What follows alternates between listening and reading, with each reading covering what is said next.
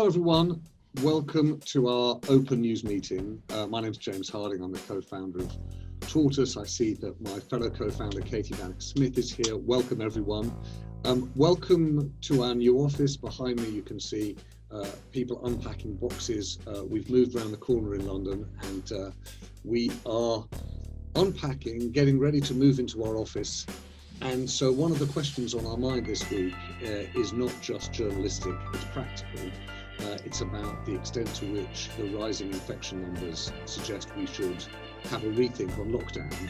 But before I get into that, I just want to talk about this Tuesday thinking and the open news thinking and the work we're trying to do on making it more effective as a forum for us to test ideas and then to practically and materially inform our journalism. And when I say materially inform it, the reason is this. I remember when I was at the FT, I worked with a reporter, let's call him Ray, because his name was Ray, and people used to say about him that he was an unbelievable gatherer of information, one of those real magpie reporters, but you in effect had to hold him up by his ankles and shake him and see what fell out of his pockets to see what stories he had. Wouldn't necessarily be able to marshal what he'd heard into a story. And one of the things that Liz Mosley and I, Liz, many of you on the call will know, not least because many of you are colleagues at Tortoise, but many members will know as our members editor and the mastermind of our thinkings. Liz and I have been talking about this particular thinking, the Tuesday open news thinking. And it's really important to us because, if you like, it's the essence of an open newsroom at work. But it's felt problematic because, rather like Ray, it feels as though we're gathering lots of pieces of information, but they're not quite making it through into our journalism. And so what we're going to try this week, and if it goes well in the coming weeks, is seeing whether we can go back to the original idea of Tortoise, which was that we would take subjects and interrogate them in our open news format, in our thinking, and then as a result of that, come to a better informed point of view. And if you've been around the Tortoise story for a while, you'll know that we originally started out with this idea that the thinking was like a Times leader meeting. I used to work at the Times, and when we held Times leader meeting, people would come in, they'd argue different sides of a particular issue, and at the end of it, you'd come out with an informed point of view. We want that informed point of view to be informed by everyone in the Tortoise team, but everyone who's members of Tortoise too. And so we're going to try this week to hold, if you like, an editorial conference. Now, when I was at the Times, the team would come in at about midday, and I would typically say, what have we got, right? And they would then run through a list of subjects. They might say, okay, we're going to decide to try and do something on the Californian wildfires. We think we should do something on Macron's economic plan. We'd like to do something on Rule Britannia at the proms. And you get a sort of menu, and then you choose 2 or 3. Well, in order to make sure that people can take part, think ahead of time on the subjects, we've put out this morning 3 subjects that we think we'd like to talk about today, and we're going to take a little time on each. So one is it time to return to lockdown? This is a UK focused question, but is it time in the UK to return to lockdown? The second is Extinction Rebellion right to disrupt the presses? And the third is state aid worth the fight? As in, is it right to come to a no deal if we can't get the terms we want on state aid provision in the UK? We're going to do each one in turn. I suspect the lockdown is going to be the meatiest and most difficult. And I've invited a couple of colleagues from the start just to, if you like, sketch out what we think the arguments are on both sides. But critical to this is that we hear from everyone, as many people as possible. Tortoise colleagues, Tortoise members, please do weigh in. You'll see that my colleague Claudia Williams is here on the chat. She's framed the questions. She'll also prompt you to join us in the debate. But why don't we start? I think Liz, you and Basher, I think, are on either sides of the argument to begin with. Do you want to, Basher, are you there? It's me and Meripy. Oh, me and Meripy, forgive me. Meripy, why don't you start with, because I have to say I'm slightly spooked by the numbers. So what's the argument for saying let's return to some form of lockdown now? Okay, hello everyone. Here I am in an unflattering light to make the case for returning to lockdown, the unpopular case, but maybe the necessary case. So I'm going to start with some stats, which is to say, yesterday, the UK recorded 3,000 cases of COVID for the second day running. That is a 50% rise on the week before, and Sunday itself was a 65% rise in a single day, and the highest daily rise since May. A lot of people probably know that local lockdowns were in poorer areas, but now COVID is spreading to more affluent areas, especially among affluent young people between 17 and 21 years old, where the high infections are happening. And those people obviously have a low risk of dying, but they have serious symptoms and a serious chance of passing it on. It's worth saying that this isn't down to more testing, because test positivity, the proportion of tests which show someone has got COVID is going up. So the proportion, not just the number of tests. But it's also worth saying that testing is a huge mess at the moment, as it often is. You can't get a home test. Test sites look like they have capacity. If you drive past the test site, it looks free and available. But the issue is in the labs, which are completely overrun with tests at the moment. This morning, the head of NHS testing had to apologise for the fact that people just cannot get a test at the moment, or are being sent miles and miles, from London to Scotland or whatever, to try and get a test. And obviously we don't have an effective test track and trace system. So you've got cases going up, and that's when schools are only just this week back, universities not yet back, and offices being encouraged to go back soon, as you said at the start, James, Tortoise going back soon. And now in this climate, everyone's saying, well, that's fine. Many people say there's hospitalisations, the low, deaths are still low. There were 2 deaths only on the 6th of September, and that's pretty standard at the moment. But it's worth pointing out that on the 30th of July, Spain had started its new spike, the sort of beginning of this spike. They had 2,700 cases and only 2 deaths a day. So basically, they were then where we are now. And now they are 10,000 cases a day and 50 deaths a day on average, 237 in the last week. So my argument would be, let's not make the same mistake as last time. Let's see what's happening in Europe. Let's act more decisively. We are 6 weeks behind France now. We're tracking France, who are themselves tracking Spain by a few weeks. And if you look at their graphs, they are going like that. The only way to stop it is to act decisively. And Meripy, yeah. A couple of things. So the Spanish deaths number, yes, still way lower, right, than it was in March, April, i.e. the proportion of deaths and the hospitalisation numbers are still much, much lower. That is true, but if you look at their sort of graph, it went like that and is now sort of there. So it's not flattening yet. It's still very much on the return. And again, it's around young people just as schools have gone back. And is the idea that, so one of the things that someone was saying to me last week was, actually we and other countries had very high mortality rates as a proportion of infection and hospitalizations, partly because some of the things that hospitals themselves were doing were wrong, intubation, etc.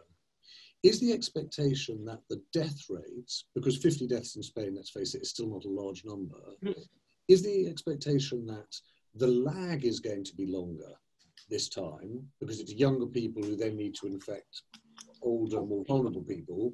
Or is it that hospitalisation and treatments have become more effective, and so we think it's going to be a lower proportion overall? I think treatment is getting better around the world and across the world, and that's clearly what we've seen here. But equally, I think that I read something that said that because people are wearing masks more and socially distancing more, you are being exposed to a lower dosage when you get it, and that might be one of the reasons. But I mean, my whole argument for being pro-lockdown would be, which I'm up to a point. I mean, obviously, I would hate to have my children back in the house at this point. I've really just got rid of them. But the government messaging is so confused right now. You could ask anyone on this thinking, how many people from other households are you allowed to socialise with outside? It was like, nobody knows. Maybe I had to look it up this morning in case you asked me what the answer to that was. Because nobody. What is the answer? What is the Okay. answer? Anyone know? Anyone know? Katie Vanek Smith there with a 6. It's not 6 households outside your own home. You know, can you stay in someone's house? There's a whole thing about you can interact socially with one household somewhere, but if you see someone you know at a restaurant or a church, you can't say hello. It's all so confusing that I think that is part of the problem of where we are right now. And there's a sort of Pollyanna-ish desire to just open everything up, let's open offices, everyone get back to work, save Pret, at the same time as doing schools, at the same time as doing universities. It seems mad.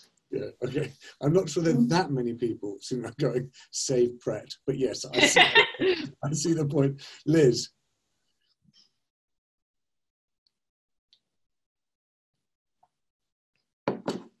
We can't hear you. I think higher powers silenced Liz Mosley. Oh, no. They have, I know. How quickly they forget. So I'm here to make the case against. And I started my sort of research on this really with all of the well-known now numbers about the extreme negative effects socially and economically of a full lockdown has been absolutely brutal. I looked at, you know, all the stuff we know about domestic abuse, about unemployment, about deepening inequality, and all those things that we know about how a national lockdown is completely and utterly brutal. But really, I sort of felt that was the wrong framing of the argument against, because the truth is, and Michael Kowalski has made this comment in the chat, that there is no such thing still really as following the science. There's so much we still don't know. There's no prospect of a vaccine anytime soon.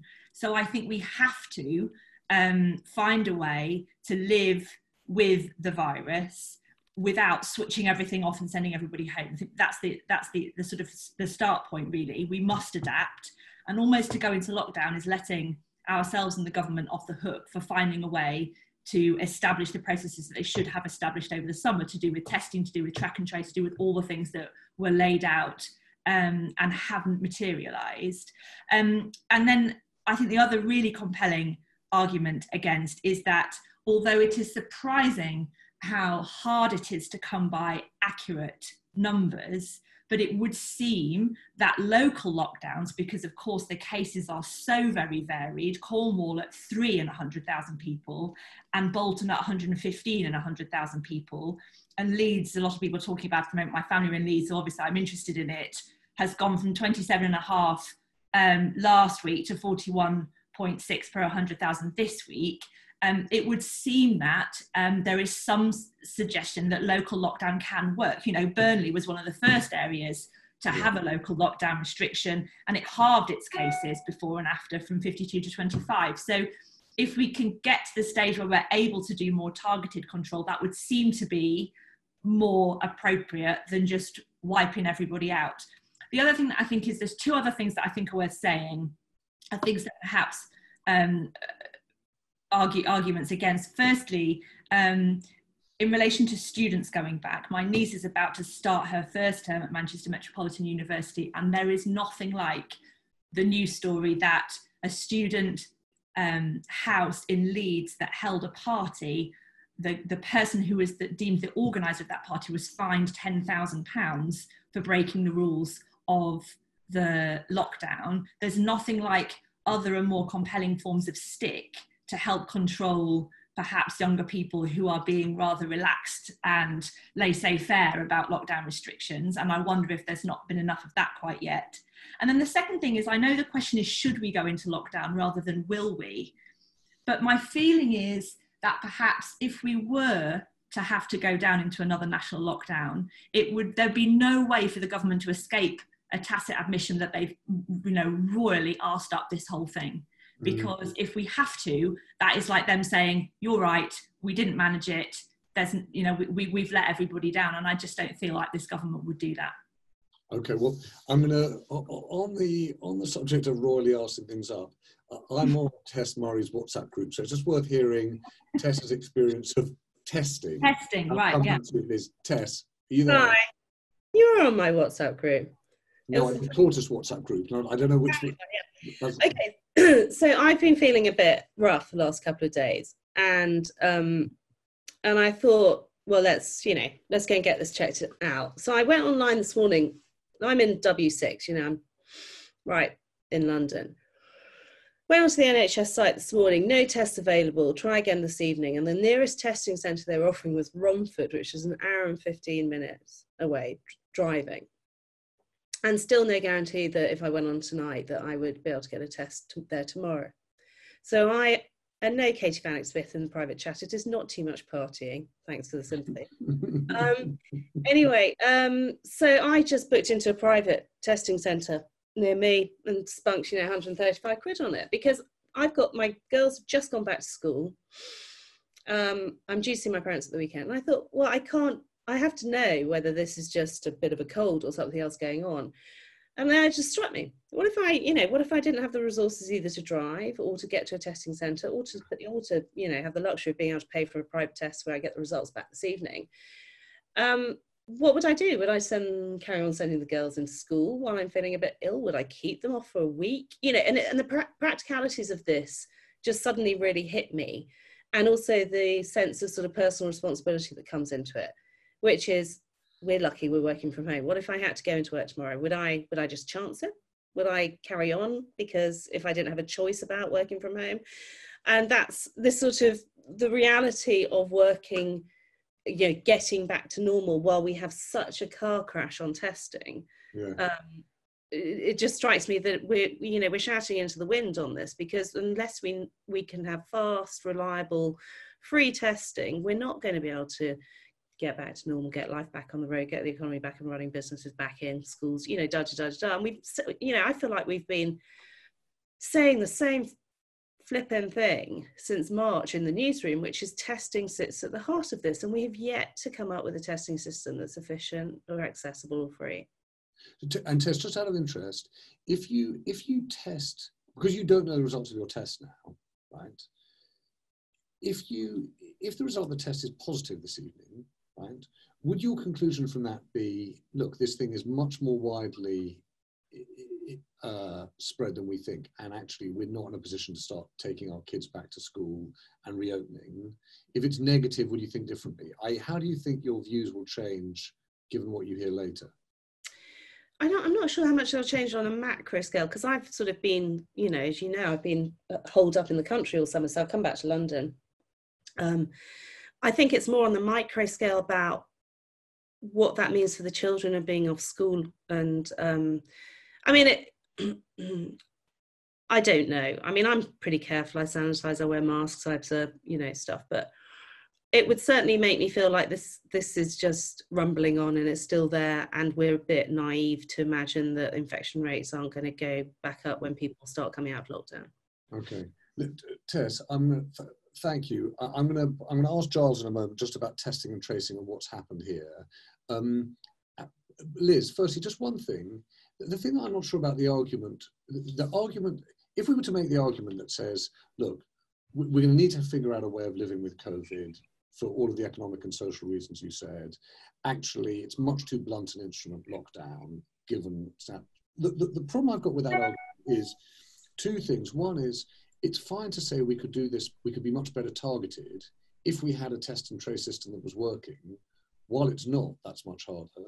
And the second point, which is, look, if we can impose fines, then there are other means of enforcing social distancing.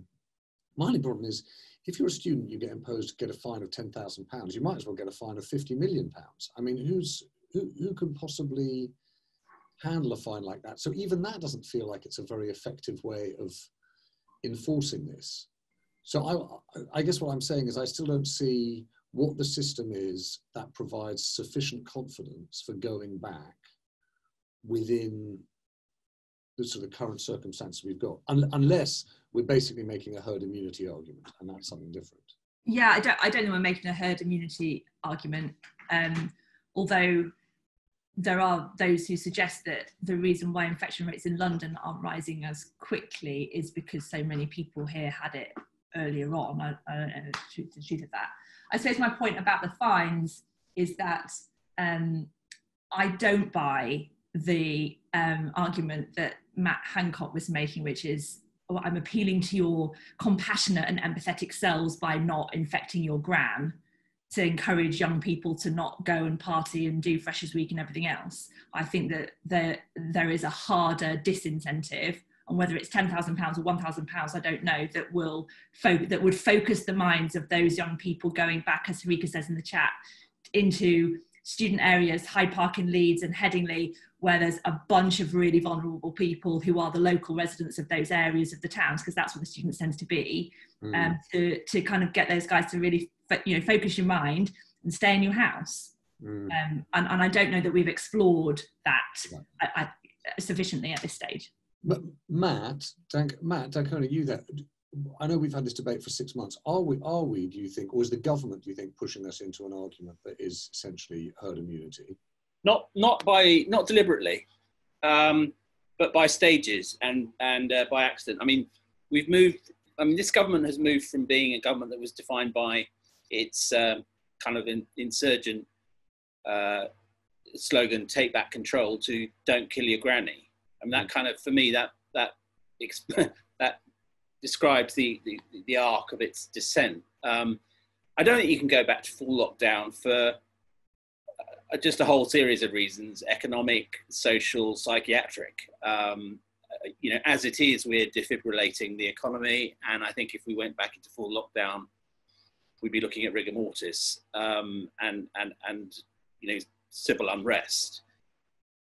Is it herd immunity what we have? Well, not officially. Whereas before lockdown, there was, at least behind the scenes, official kind of embrace of herd immunity. What you're getting is certain groups of the population now increasingly set free and about to or already congregating in school and universities, doing exactly what you do when you want the maximum of people to infect one another. And those younger populations tend not to suffer grievous consequences. We know that 70% of people who get it in total are asymptomatic. So the big question then, to sort of answer the how do we handle it in terms of nuance, is how do we shield those who need to be shielded? Because I think the problem here is twofold, is that, as has been said by several people already, the testing regime is an international scandal. I mean, if you look back at all the various errors that have been made so far, the ditching of a serious test, contact trace regime early in the process, I think was the kind of original sin of the whole thing. It was an amazing wrong turn, and one for which we're still paying. And the final thing, I think, which is a rich irony, is that, this is a government that prides itself and has often succeeded by simplicity of message. It won the election with "Get Brexit Done." It managed initial lockdown with "Stay at home." Its messaging since the relaxation of lockdown in June has just been vanishingly negligible and completely confusing. So that's what alarms me, is I don't think we can go back into lockdown, but I think we need much greater clarity, and none is forthcoming. And perhaps if there was, senior members of the government were spending less time trying to rebuild NASA in the cabinet office, that might help. I see Harry Moore. Matt, thank you. I see Harry Moore's got his hand up, and also wanted to come to Renee. I hope I pronounce your name right, Renee Blau, because you were just saying that you've been for a test in Scotland and found it easier to get. Harry Moore, what did you want to say? Hello. I kind of echo Matthew's point that really we can't go back into a full lockdown, but also the government's sort of been quite poor with their communication. I think with the full lockdown, I think a post-mortem of the previous one in terms of its effectiveness is still yet to really be done. So, for example, one of the arguments that's being made is the fact that at the moment there's going to be considerable lag because of the fact that young people appear to be the people of whom have currently got it. But we have to consider the fact that at the very beginning of coronavirus, it wasn't young people getting tested, and the test capacity was really, really low. So we don't actually know if the young people, if there was a lag to begin with respect to young people. There may very well have been. Yeah. And we're now facing that now. I think as well, we've seen that I was reading an article that sort of suggested that perhaps during that sort of initial wave, it was actually 3 times worse than we initially knew. So therefore, we have to sort of look now and see how that compares to how what we're currently in now compares to back then. And I think it begins to look a bit smaller how we're facing now. So, and then also with respect to the national debt's also is already very high. And I think that unless the government can be clever with how they use their money, I think that we're going to end up in a double dip recession most likely. Yeah. Harry, thank you. I'm just want to turn to a couple of my colleagues, because Ollie Bothwell, a colleague of mine, is sort of makes life simple. Ollie, your basic view is let's lock down again now. Is that right? Hello. Hi, Ollie. Hi, my internet connection has been really dodgy today, so it might cut out, so apologies if it does. But yeah, I think lockdown is, maybe I'm being a bit extreme in the chat, but I feel like if we're not going to test people and we're not going to track and trace, then we know what we're going to get ourselves into. Mm-hmm. So I'm quite worried that everyone goes back to work, everyone goes back to school, and suddenly the cases go up and up. And that's that. All right. And Basha, Ollie, thank you. I appreciate the point about the internet. Basha, so what would your argument be? You're worried about getting it and moving with it. I mean, I'm worried about the fact that, we've really concentrated on deaths, and deaths are only a part of the picture, which we have managed to bring down, obviously. But, from a personal experience, lots of you know, I've spoken about it. My dad got COVID early on in lockdown. He is still suffering months and months later. And I think that, I'm not worried about catching the virus and dying from it. I think that's highly unlikely. But I am worried about catching it, having a mild or moderate case, and then having to live with the health consequences of that for, we don't know how long afterwards. And I think that is forgotten in this argument about, whether we should just, I was reading earlier, that we're kind of, particularly young people are caught in this complete paradox where we're being told, eat out and, start resuming your normal life, go back to the office, but at the same time, don't relax too much because you're contributing to a rise in infection rates. And I think that messaging forgets the fact that young people can still have very long-term health consequences if they catch COVID. And it also just encapsulates this like ridiculously confused messaging, which I think is just irresponsible. So but then just follow that through, because there is no, so you would then argue what? That essentially Merrick's argument, let's not repeat the mistake of February, March. Yeah, I agree with Liz to a point that I think, it is the responsibility of our government and people in power to think about ways that we can learn to better live with this virus. That's clear. And I don't think that returning to a full lockdown is possible. But I also think that we're clearly nowhere near getting to a place where we're going to live with it in a responsible way. And I think the idea of telling everyone to go back to the office, to start using public transport again, at the same time as sending kids back to school and people to university, feels like everything all at once, when we still don't have any of the infrastructure to really manage and observe how these are going to affect infection rates. So I think if I was going to advocate for anything, I would suggest a very, very slow rollout of all those things. Yeah. And I would probably extend furlough. I would say give another couple of months. Mm-hmm. Schools, I don't know, because I don't have kids. So I'm probably I've probably got a real rose-tinted view of what that means to live. We're going to come up with a sort of scheme that's sort of helpful to me and Merapi, which is we shut down the national economy, but we send our kids to school until it reopens. And we'll pick them up afterwards. Merapi, keep school going at all costs. Yeah, I mean, sure, do that. But then I question about universities, but I understand that the economic impact of that is huge. So yeah. I think just slow everything down would be my argument. Harika, can I just ask you, so your university's point seems really interesting to me.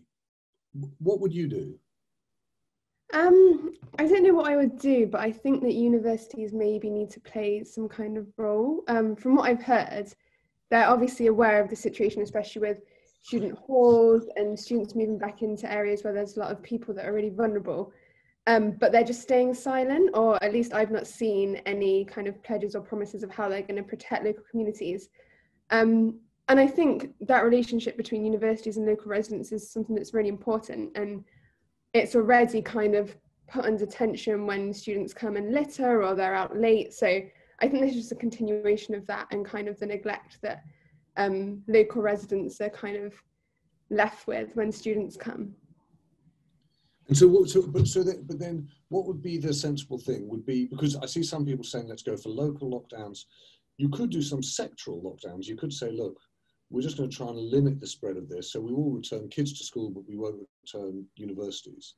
Is that balmy? Probably. I think you have to send them back to uni, because then so many cities are so reliant on the students for economic reasons, like we've seen, and a lot of cities are kind of so much quieter without the students, for example, like Leeds. To be honest, I don't know what the best thing to do is, but I just think there needs to be at least some dialogue or some kind of support or some kind of reassurance to local communities. I think the 10K fine for students, I get it's a lot of money, but I feel like that is what it's going to have to take to deter students from holding house parties and that sort of thing. Mm-hmm. Okay. There were just a couple of other people. Giles, before we wind this up, what's your view on what's happened here with testing? Just a proper screw up. You may have seen what I put in the chat, purely anecdotal, sample size of 1. Young family, daughter needs to go back to school, symptoms, can't get tests, so whole family basically back in prison at home. This is Devon. Key fact, 6 months to get this right. Action, 0.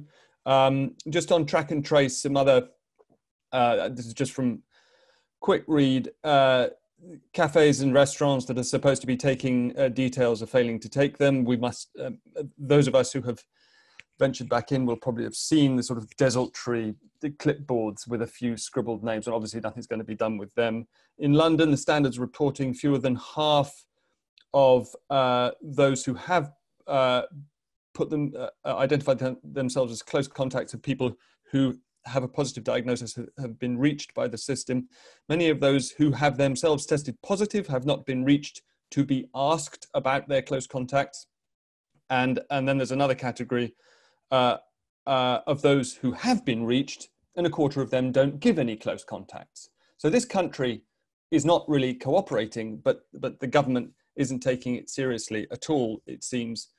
And then just one other thing, there's the track and trace, and then separately testing infrastructure. Hancock, we've had a problem with a couple of contracts, he admits. So that's the kind of thing that I would like to get to the bottom of, whether in ordinary reporting or a Tortoise inquiry. What the heck? What problems? What contracts? You know, what excuse? What possible excuse now? When it'd been obvious for months what that, you know, this is you had one job type thing. Yeah, and that was the case. All right, Giles, thank you. Tess, you put your hand back up. Do you want to come back in? Yeah, just really quickly, James. The other thing that struck me this morning going through this sort of process is I didn't know who these guys were doing the tests. They're not. I don't know if they're regulated. I don't know. I mean, you know, I asked them. Or the private private test. ones. And I asked them what their rate of false positives versus false negatives were on the tests, and they just went, "Oh, that's above my pay grade." And I suddenly thought, can I trust this test? I don't know. He's running it. Anyway, that was the other thing. Well, I'm going to bring in, I was going to wind this up, but there are too many interesting things. I want to say, Renee Blow, I said, and thanks Renee for the help on that. Renee, would you just come in? My colleague Kerry Thomas is there, and I just want to hear from Victoria San Vicente in a moment. So Renee first. Well, yeah, so you just wanted me to say why was it so easy to get a test in Glasgow? I mean, it was incredibly easy. You just went online, they told you where to go, you went there, you got the test. There was a huge number of people there to help everybody. And of the people who were there getting tested on that day, there must have been at least, I don't know, there was tens and tens of people there providing the service. And it was set up by the military. And the number of people that were there getting tested at the time that my husband and I were there were 2. There was me and him. And by the end of the day, we were sent, they said to us, you know, you'll get the result within 3 days. And we had a text message by the evening. So we were celebrating because we tested positive. I mean, negative. Right, okay. Right. Sorry. Thanks, thank you, Renee. Kerry Thomas. It was just, I was just looking at figures. I was looking at figures last week for the number of tests in various European countries. So we might need to dig in a bit more to see whether there's a difference between voluntary tests and sort of tests that are being carried out routinely. Because if you look at the numbers, these were the figures on the 27th of August. The UK had done 16.25 million tests. Germany, just over 11 million. Italy, 8 million. France, 5 million. The UK is, of EU or former EU countries, by far has done the most tests. Russia has done more, but it's just not easy to square that with the conversation we've just had about how difficult it is to get a test like Tessa found. So what does that mean, though? Does that mean that we keep testing the same people? That's what I'm wondering, whether those are just routine tests of health service staff, care home staff, whatever it might be. I don't know.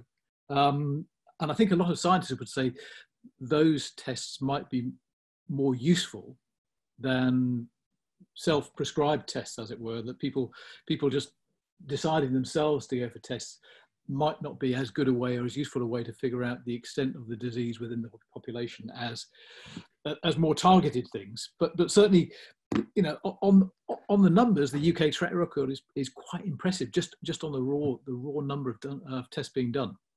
Okay. Victoria, can I? It's confusing though, Kerry, isn't it? I mean, what is going on? Sorry, I should have kept quiet. No, it's confusing. I don't understand what. Okay, well, we've got to look into that too. Victoria. Hi. Yeah. So I don't know if maybe this ties in with the Extinction Rebellion part of the thinking, but basically my comment was.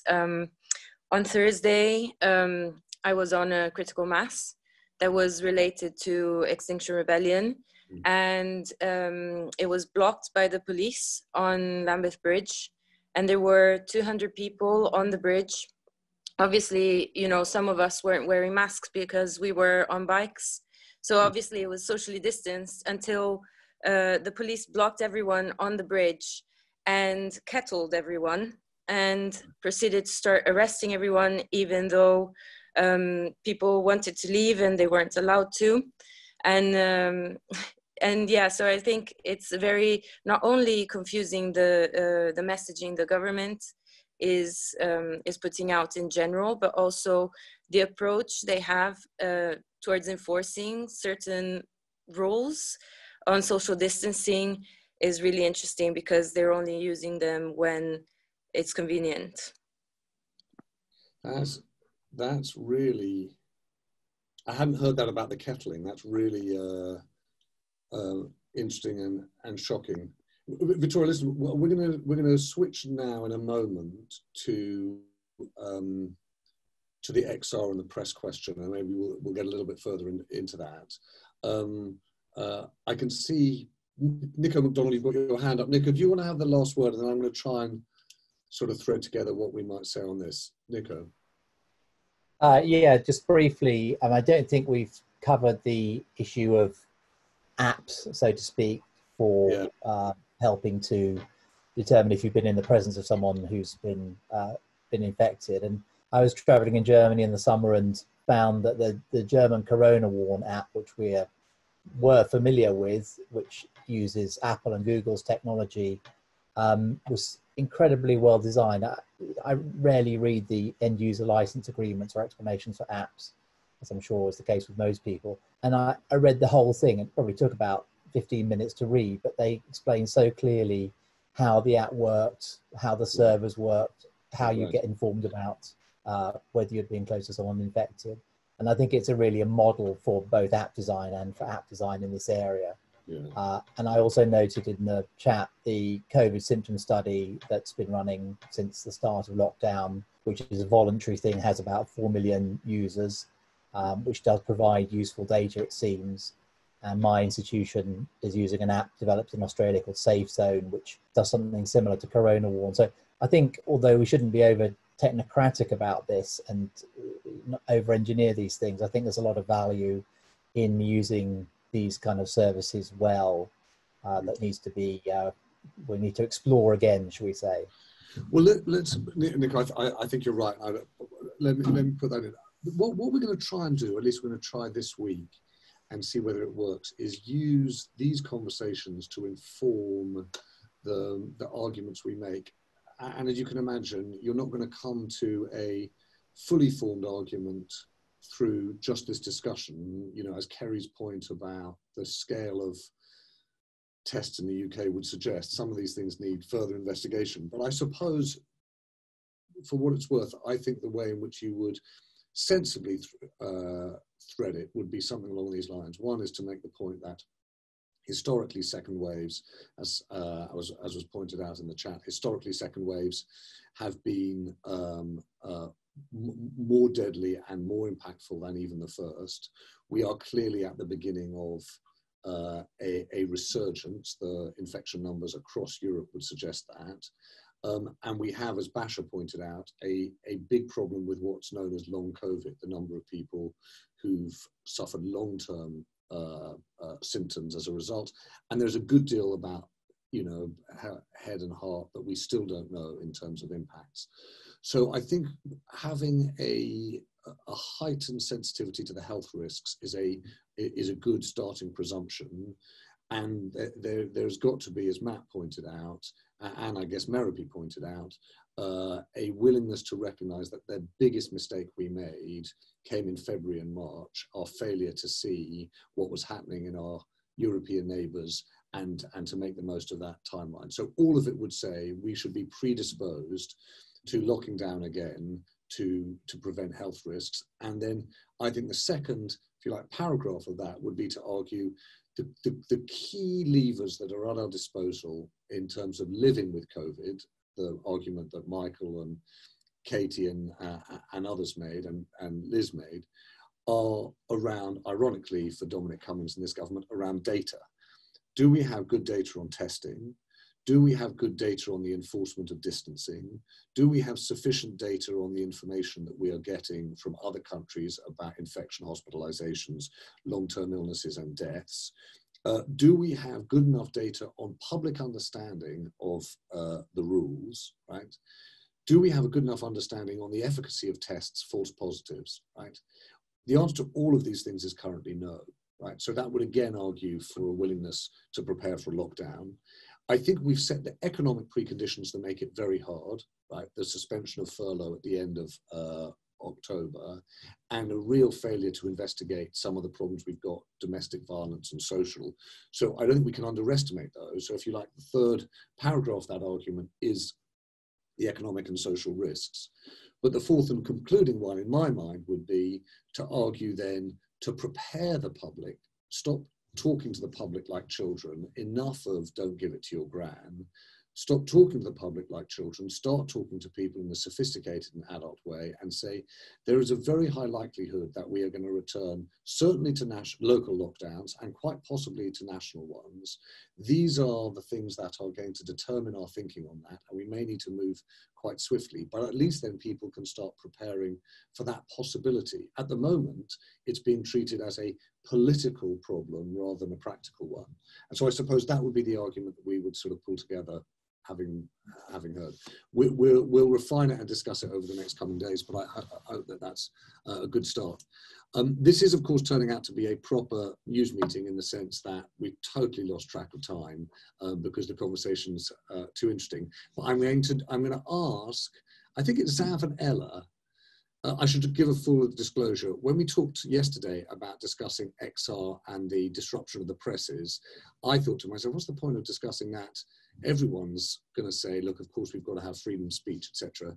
But I've got to say, I checked my own views on this. So who's who? Zav, are you in favour of the disruption of the news presses? No. Oh, okay, well, let's get Ella. That's much more interesting. Okay, come on, Ella. Just unmuting. Okay. So obviously, most papers, politicians have come out to say that XR was wrong to disrupt the presses, and Boris Johnson said it's unacceptable.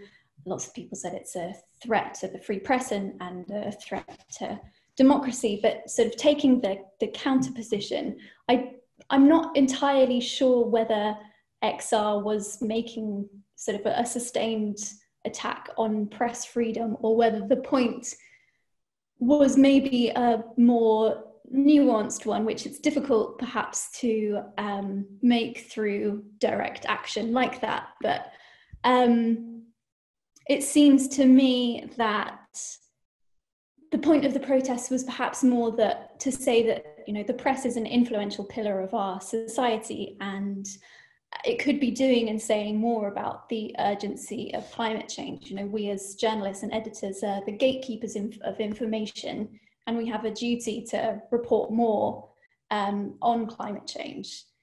We have the power to put pressure on governments and businesses to make change, and maybe we aren't doing enough. And, you know, we as a newsroom, I'd say probably agree with the position that we need to do more and focus more on climate change. You know, our planet is a pillar of, you know, one of the 5 themes that drives us and our news and our reporting agenda as an organisation. So if that's the point, then rather than, I think the means definitely do disrupt people's access to the news, obviously materially. But perhaps the symbolism was meant to be slightly different.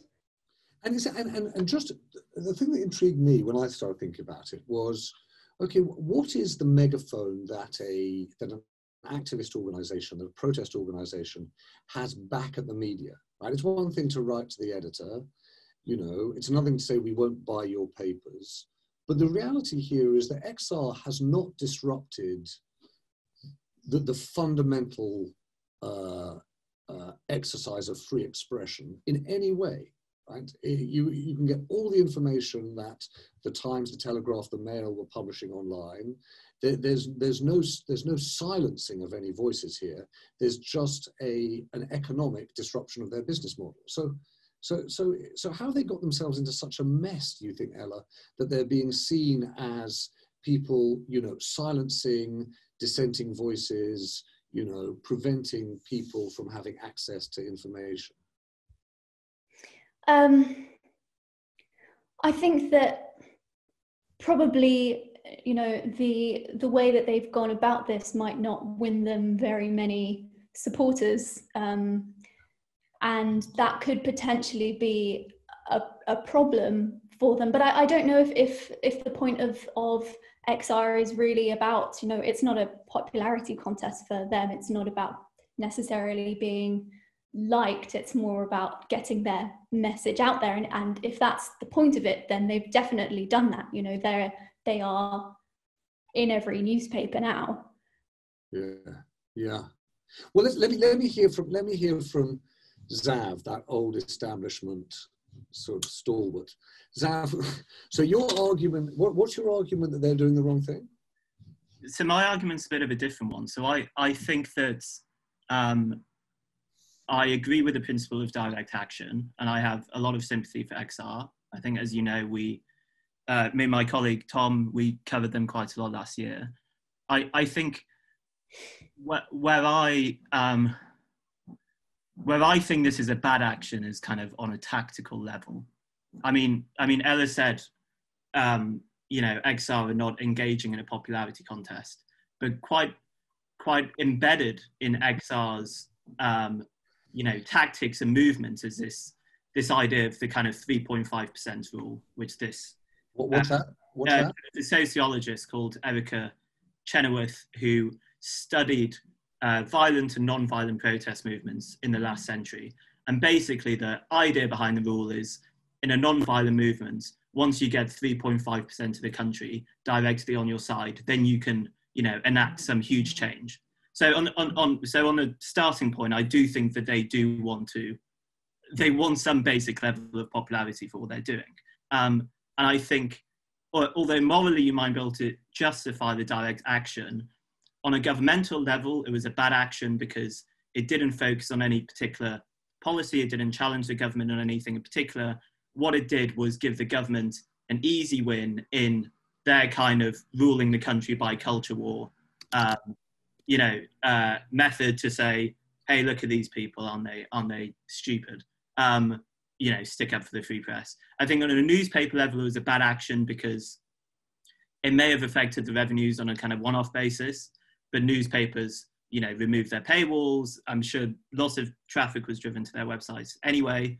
And I think on a public level, it was a bad action because I think XR did this with the tube trains as well. I think they take, you know, actions which are going to get a lot of attention. They then when they go wrong, say, no, but the symbolism of it was a point. And they expect people to accept that. And ultimately, if you're having to kind of explain the symbolism of all the actions you're taking, instead of doing a kind of focused action where people can clearly see this is what you're protesting about, then you're failing as a movement. Because, you know, it might be popular for lots of people on Twitter who think deeply about these things or whatever. It's not going to be popular for, you know, the person who reads the Times and can't get their newspaper. And interestingly as well, I think both this action and the tube action last time round, I think were both actions which were taken when XR was feeling a bit desperate about the fact that they hadn't got enough attention that they needed. I think April last year was their kind of peak, where they were getting lots of attention and it was a swelling movement. And the last two protests, I think actually people's attention has been elsewhere. And you know, to make a bigger point, I do think XR have kind of missed their opportunity now. I think they've done a good job over the past year and a half, but I don't think they're going to get the numbers or have sufficient popular support to sway the government on anything. So I think they're almost in the way. They're almost in the way. God, that's an interesting thing to say. But Katie, Victoria, I'm going to come back to you because I can see your hand up. But my colleague Katie Vanek-Smith, both of us worked at the Times for a fair old while. So what do you feel? So they've not been on the agenda for a very long time, to Zav's point. And you could argue whether it's a clever PR stunt or a sort of naive or sort of slightly useless PR stunt, but it's got them back on the front pages. So I think, you know, there is an element of, we all know that climate has dropped off the agenda for many people because health and personal health and COVID has been driven most of the conversations. So on one level, it was a successful PR moment for them because it has put, you know, that conversation back in. But to Zab's point, I think it's been done poorly because it has done it about the tactics rather than actually the issues. So, and just interestingly, there was absolutely minimal disruption from a News Corps person high up. Everything got out with the exception of the Telegraph. So they didn't really actually cause much disruption at all. The papers were all there.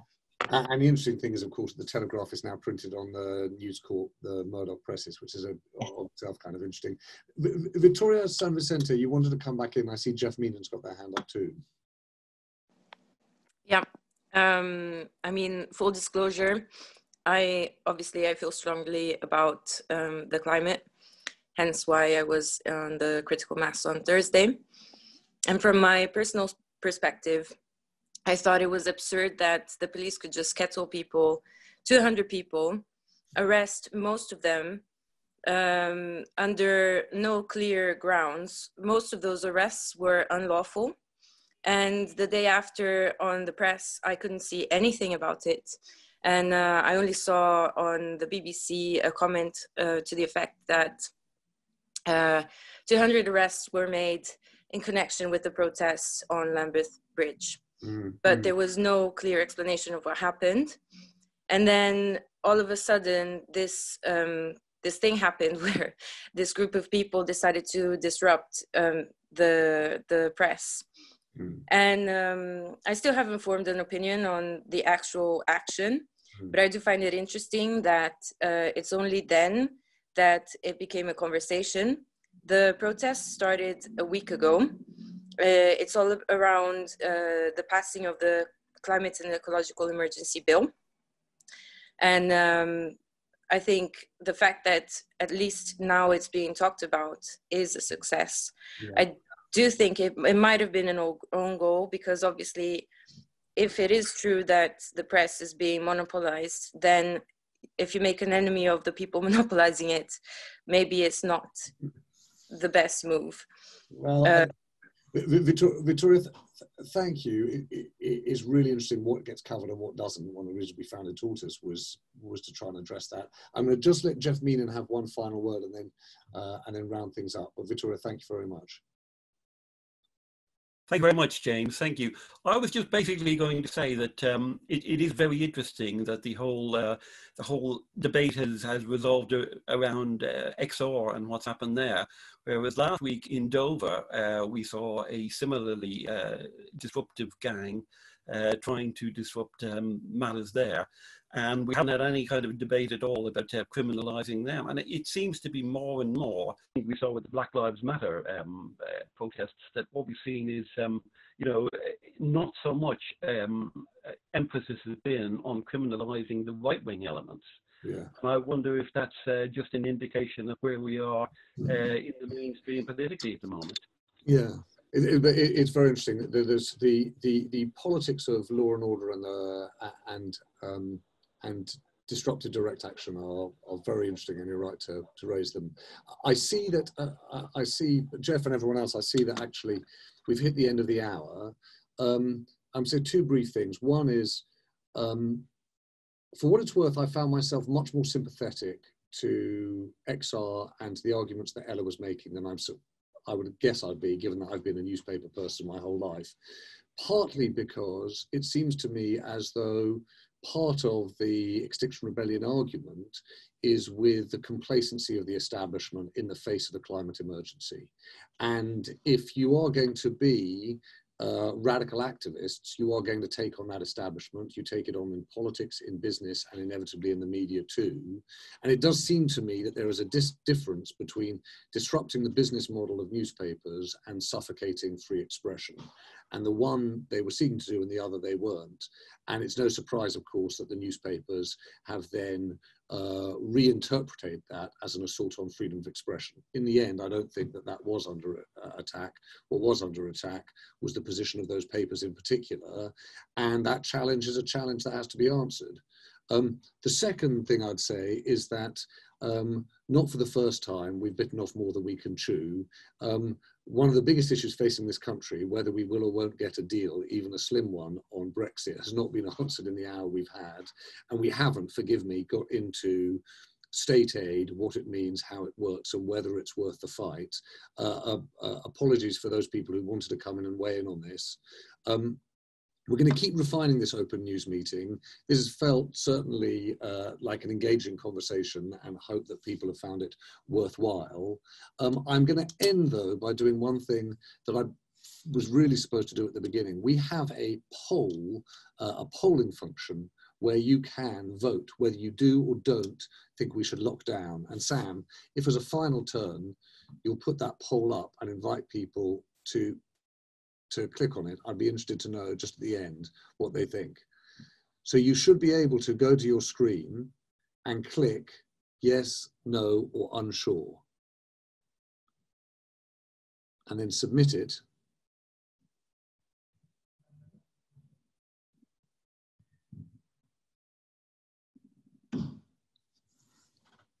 And the final answers.